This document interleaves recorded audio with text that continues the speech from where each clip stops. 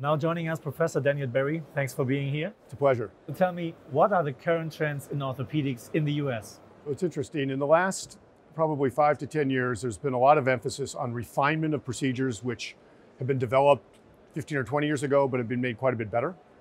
There's been an emphasis on being able to do more difficult, challenging procedures and do them safely. There's also been an emphasis on perioperative management. A lot of effort to try to minimize patients' risk factors going into surgery so that surgery can be done more safely with fewer complications. And quite a bit of effort to do a better job of managing patients after surgery with better pain management, better management of blood products, and less use of blood products. And finally, there's been quite a bit of work done with large databases and publications to try to understand associations between problems, complications, and how to prevent them. Have there been some developments in the last year you recently hoped for, which came true? Yes, I would say that that's probably true. My field is hip and knee replacement, and probably the biggest change in hip and knee replacement in the last decade has been improvements in materials. Materials have gotten better, so we can now reliably tell younger patients that if they have a joint replacement, the chance of it lasting them many, many years, and perhaps even their lifetime, is drastically different than it was in the past. Have you noticed any differences in approach in other countries?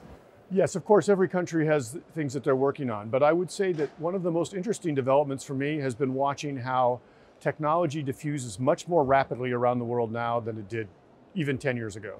10 or 15 years ago, something might happen in North America and Europe. It would not diffuse around the world for many years. Now it's measured in hours, weeks, or months, but not years. So what will be the developments in orthopedics in the future?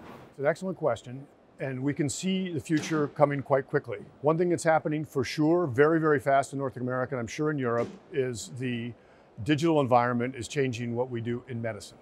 So we can see artificial intelligence coming quite quickly. We can see machine learning coming quite quickly. We can see natural language processing coming quite quickly. There's no doubt those developments will have a huge impact in diagnostics, in radiographic interpretation, and probably also in decision-making in orthopedic surgery. That's one area.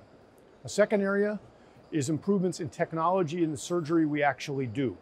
So there is quite a bit of effort going into robotics right now. It's probably not fully developed yet, but it will get there, we can see in the next decade. And also in three-dimensional printing of objects and the ability to personalize the implants that we use, which is something we did not have in the past. Lastly, and maybe importantly, we see biology coming in orthopedics. In the past, it's been a lot of metal and plastic. In the future, it's going to be biologic. And we can see the seeds of regenerative medicine, the foundation of which has been built over the last 10 or 20 years, starting to bear fruit. And I'm quite sure over the next decade or two, we will see dramatic improvements in the biology of what we can do. And for the next generation of young people becoming doctors, will it be easier for them than for you? I think every generation has its challenges. And so now more information is available at the fingertips of younger doctors and surgeons, but there's a lot more to know. And technology makes the pace of change quite quick. So every generation has its challenges.